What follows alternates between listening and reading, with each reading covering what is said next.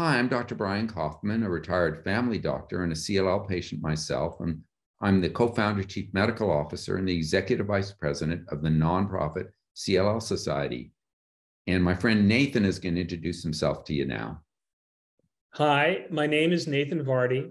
I'm currently a managing editor at MarketWatch, and I am the author of For Blood and Money, a book about the development of two rival cancer drugs that have specifically made a huge difference for CLL patients. And it's a pleasure to be here with you today.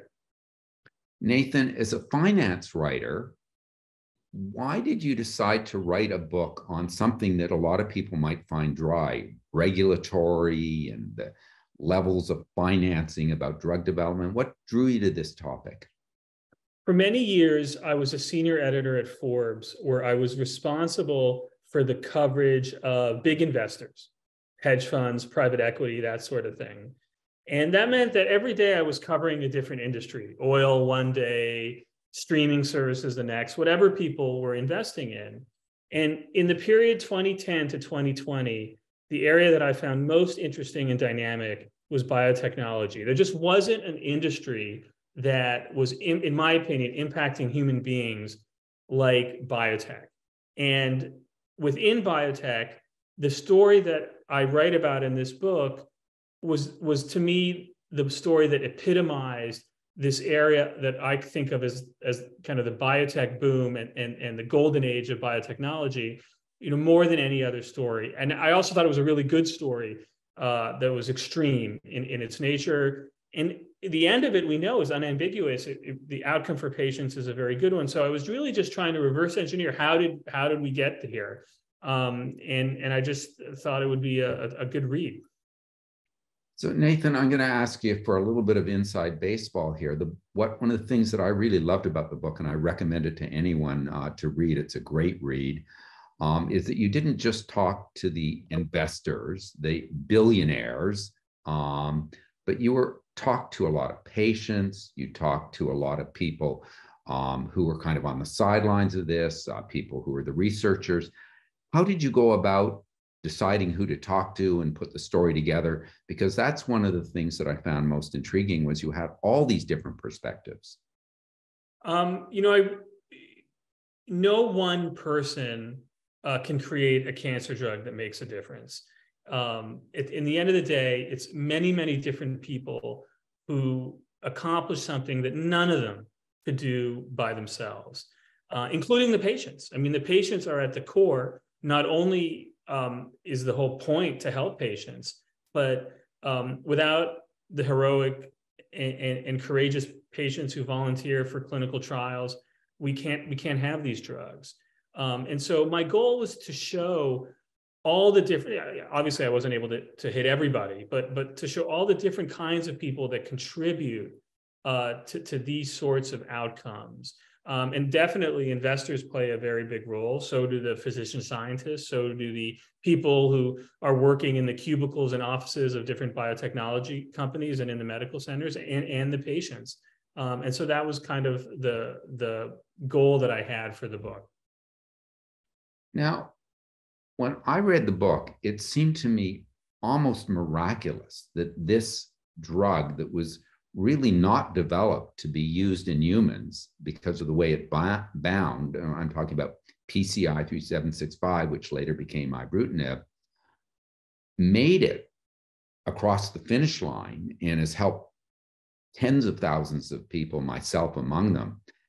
Can you give us a little bit of what you've learned from looking at how this seems so unlikely? There's so many places that this could have just fallen apart. And there's so many intriguing little diversions and detours, both in the development of Vibrutin and acalabrutin, which you talk about. Could you talk a little bit about kind of how you see that journey and how this happened to make it over the finish line? It's incredible to think that for all the billions of dollars that are spent on cancer research and all the cutting edge and innovative science and all the smart people, that luck plays an enormous role in the development of cancer drugs. And you can see it in this story in so many different ways. you're right. The drug was originally, that is Imbruvica today, was originally developed to treat rheumatoid arthritis, not blood cancer. It was originally developed as a tool compound, really just to study the biological effects in the human body of the drug, because the drug is covalent. And at the time, covalent drugs, which irreversibly bind to their targets, were really shunned by the biotech and pharma universe. People were worried about the off-target effects that such drugs could have. And so to think how this drug still ended up being treated and used in blood cancer is really a crazy story with a crazy set of events. You know, one of them, for example, that I found so interesting is that Richard Miller, the founder of Pharmacyclics, which was the company that developed Imbruvica, in the phase 1 trial, he wanted to test it in lymphoma. He was a lymphoma guy, a lymphoma doctor, and he wanted to test the drug in lymphoma. And I get into reasons why in the book, but he included CLL in the protocol, and he did that because he thought it would be easier to do blood assays from the CLL patients, because in lymphoma, it would be much more complicated, it would be much more invasive, but he could do it with just simple blood samples in CLL patients. And then when they tested the drug in CLL patients, there were two PRs right away in that phase 1 trial. And then people at Pharmacyclics were like, that's interesting. Maybe we should pursue this in CLL and not lymphoma. So a lot of this comes down to people with really good intentions, definitely well-funded, trying to use, make the most logical decisions they can. And then sometimes luck plays an enormous role. Yeah, it really struck me that luck played an enormous role in this. And at many points when you read through the book, there was just parts that where it just could have gone off the rails. And if it wasn't for the belief and more money invested and other things like that, I mean, it just is a fascinating read.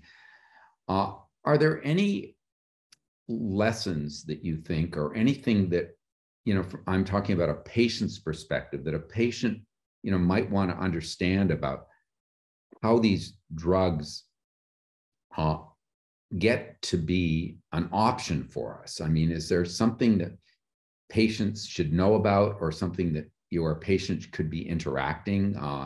Because obviously we're not, most of us, the vast majority of us, aren't in this situation where we're the physician scientists or we're the investors with those kinds of funds. So is there a perspective from the patient's point of view that you think is important to get out of your book? I really wrote the book because I wanted people to understand the drug development process as it exists today. There's a lot of outrage, for example, over the high price of drugs. A lot of people have a negative opinion of pharmaceutical companies, and there's a real legitimate debate about all that I'm very sympathetic to. But I did want people to kind of get a sense of how these cancer drugs come to be. Where do they come from? How does this happen? And I think for patients, it might be interesting for them to get a sense of that, of what goes into, again, in this case, it's unambiguous. It's a very, very good outcome. And so I think that patients, might enjoy or might appreciate, just getting insight into how this drug development process actually works. Because, for many people, they don't think about these things until they are personally or indirectly impacted by cancer. And then suddenly it becomes very front and center. So anyways, I think it might be interesting for them to get a kind of inside take on it. And one of the things that I liked about the book is there was 3 areas that it touched on. There's a lot of areas that it touched on, but one was the finance piece, which was all news to me. And that's one of your areas of expertise. The other was the regulatory piece and interactions with the FDA. and the third was the science piece. And I guess if a fourth, it was all the personalities was a whole other piece. So I'm very grateful to have those kinds of insights. And there was whole areas that I didn't know. Any final thoughts that you wanted to share with the patient and caregiver communities? All of us are so grateful to have these ibrutinib and acalabrutinib and new generations coming along. Any final thoughts that you wanted to talk about this sort of from discovery to development to commercialization that you think patients should know about? Only that, and I think they know this, or I hope they do, is it was a central role patients play in this entire process. I dedicated the book to patients all patients who volunteer for clinical trials, because without them, none of this happens. And I think it's kind of interesting how you have this multi-billion-dollar industry. And you're right. I talk about the money. I think the money and finance plays a central role in drug development today. I don't shy away from that. And definitely all of this is done in order to produce products. But at the end of the day, it's not just for the patients. Without the patients, none of this would happen. They play such a central role in all of this. I think it's a complicated thing, volunteering for a clinical trial, which trials to participate in, how the doctors recruit and put people in trials. Some of the ethics involved, which I also get into in the book, especially when you have randomized trials that put people in different arms. And so I just think the patients are at the core of it. And I would hope that any patient who would read this book would come away really understanding and appreciating what a central role they play. Nathan, as a patient and as someone who entered a clinical trial, phase 1 trial, the drug that just had numbers and didn't have a name, I'm so grateful for the insights that your book provides, things that I just didn't know about, and I recommend it. CLL Society doesn't make $1 off of you reading the book, but I recommend that this is a real interesting read, and we'll give some links to how people can get a hold of the book. But thank you very much, and let's stay in touch. Thanks. Thanks so much for having me today. I'm so impressed with the service that the CLL Society provides for patients. I know it's an incredibly appreciated resource by CLL patients and their families. And it was a real privilege to get to tell a little bit of that story in my book and to speak with you here today.